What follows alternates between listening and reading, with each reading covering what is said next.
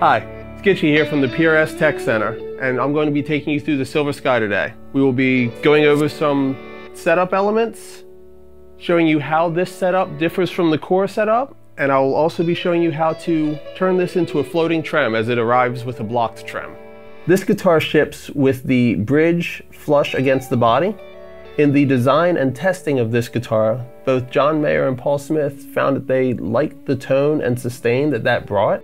So we have a steel flat plate bridge, bent steel saddles, but it is based off the Gen 3 screws and knife edge. So you will get all the great tuning stability and feel of the PRS trem with a very traditional package. Here I have laid out all the tools that we will need to move the Silver Sky from a flush mount bridge to a floating style bridge. First off, I have the Allen key that's included with your guitar to adjust the saddle height. I have the truss rod wrench also included with your guitar, which we'll use if we need to adjust the truss rod. I have a piece of cardstock. I have a machinist rule with 30 seconds clearly marked out. I have a number 2 Phillips head screwdriver. I have a number 1 Phillips head screwdriver. I have a pair of string cutters. I have a pack of PRS 10 to 46 strings, which is what your John Mayer comes equipped with.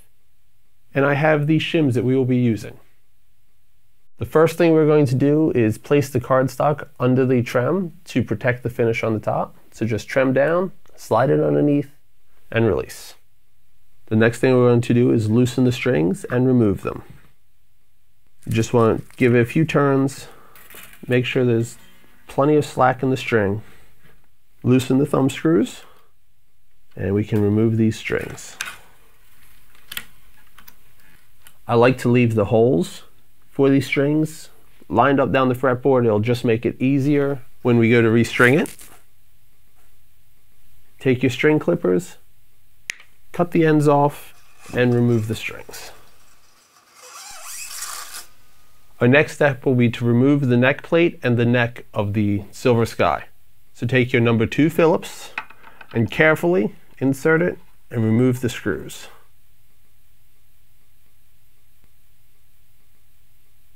Make sure that your neck is supported and not hanging off the side of your table, or it could fall out when you remove the last screw.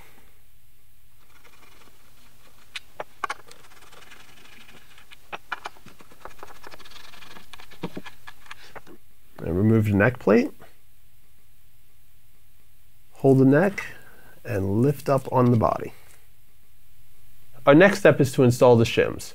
We do that to raise the action at the bridge so that we can bring the bridge up and ensure that you have plenty of room to up trem once we have it floating. We'd like to raise it to 30 seconds. Each shim, placed at the end of the neck like so, will raise the bridge angle approximately 1/32. So we want to put 2 in, and then once we put the neck back on, the screw will go through the back plate, through the body, and through this hole, holding it in place. To install these, I will take both shims, lay them where they should go in the neck pocket, and place the neck on top of them. While holding the neck in place, I will turn the guitar over, lay it face down, place the back plate back in place, and start each screw by hand. The pressure of the neck when you're holding it in place will make sure that the shims stay where they should be. And these screws, as they go down, will go through the holes in the shim and ensure that they stay in place. Next, we want to tighten these down. So grab your number 2 Phillips and carefully tighten them down. You don't want to over tighten, so start out getting them snug in an X pattern, one corner, then the opposite corner, and then the other 2 corners. Once you have them snug, we will go back and get them tight, give them about 1/8 of a turn, just to make sure that they're firmly planted in the neck, but not too tight. The next thing we have to do is raise the trem screws on the bridge. Now you want to make sure there's no tension on them. So you don't want to adjust them while you have strings on the guitar, and I'm actually going to loosen the springs as well so there's zero tension on them. Just grab the spring, push it forward, and it'll come right off the claw. And they are well set into the bridge, so you can just let them hang out here for a moment, and we will come back to attach them again later.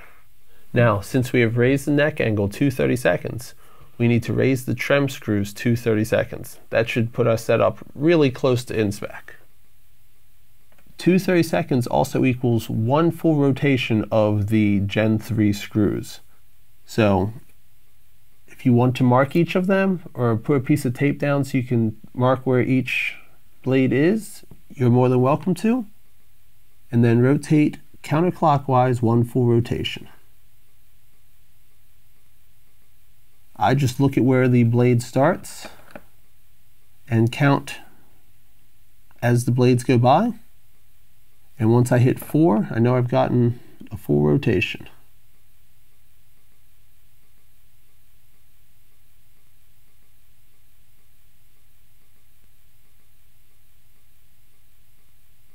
Once you've done that, there's a small flat spot right on the side of each screw head.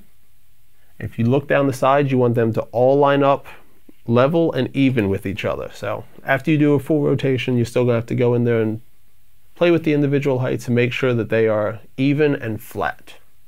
Once you've flipped it over and you're sure that your cardstock is in place, you can take each spring, stretch it, and clip it to the trem claw. Our next step will be restringing the guitar with the PRS 10 to 46 gauge strings.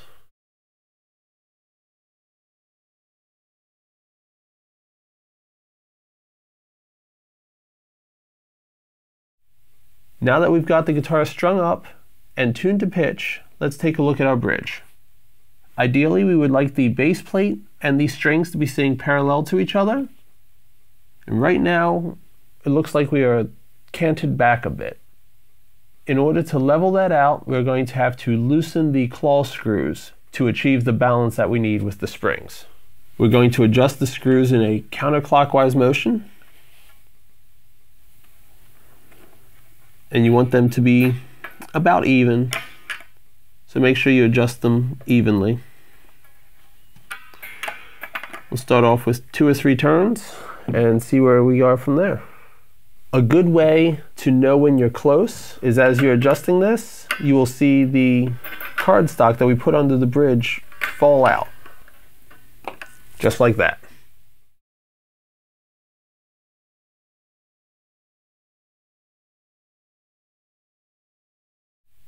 It may take several adjustments to the trem claw and retuning, but this is what you would like to end up with. You can see that the bridge plate is parallel to the strings, and we have down trem and up trem.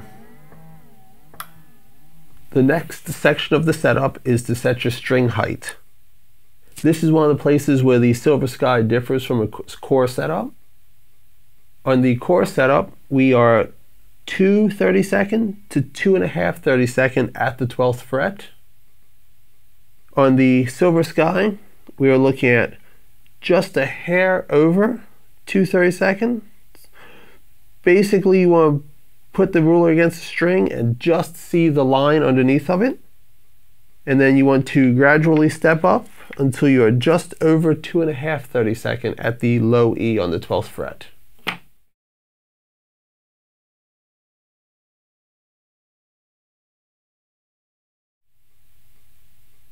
Next up is the intonation. To check that, we're going to play the unfretted note, make sure it's in tune, and then we will play the fretted 12th fret note. You should play it with about the pressure you would normally use when playing guitar, and check.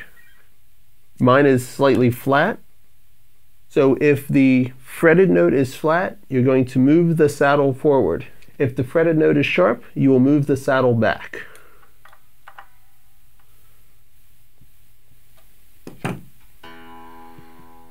retune your open string,